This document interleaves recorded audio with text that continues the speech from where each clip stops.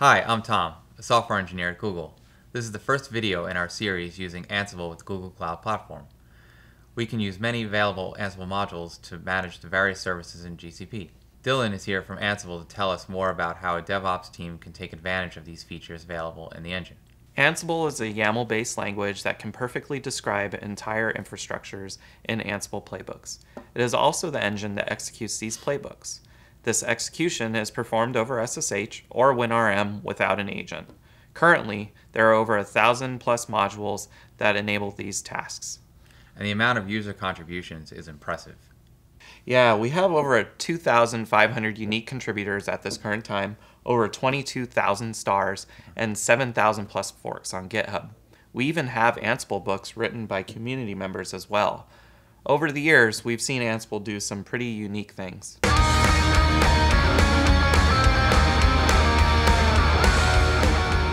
In these next few episodes, we're going to talk about how we used Ansible to manage a satellite imaging system.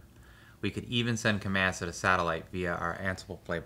Ansible is quite a powerful tool. In this video series, we'll talk about how you can use it in launching instances, deploying a cross-region load balancer, and configuring customized networks. We'll even discuss how to build a custom network. All right, so let's talk a little bit more about that Ansible controlling a satellite thing you got going on there. Sure. The satellite imaging system consists of three subsystems: commanding, image processing, and end-user applications.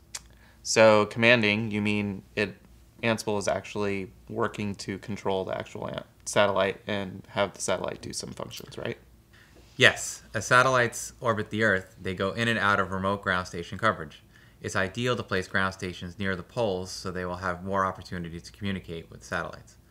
In our series, we use Ansible to launch some instances, run an executable on some camera parameters, and then call a custom module to send those parameters to the RGS.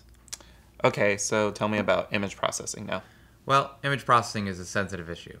Basically, images that come directly from the satellite are not ready for human use. There is custom processing that needs to occur. In this series, we talk about building custom networks for both the image processing system and the remote ground station. And end-user applications allow the user to see the processed images? Correct. I would expect these images to be quite large, right? And you probably have customers all over the world. How do you keep the response time low and the experience good? Well, we use the cross-region load balancer functionality built into GCP to ensure users are getting directed to the closest data center. We'll also cover how to set this up with Ansible. Very cool. And you mentioned a custom module. We at Ansible take a lot of pride in the fact that Ansible is extensible enough for you to do that. Agreed. To update our remote ground station, we built a custom module.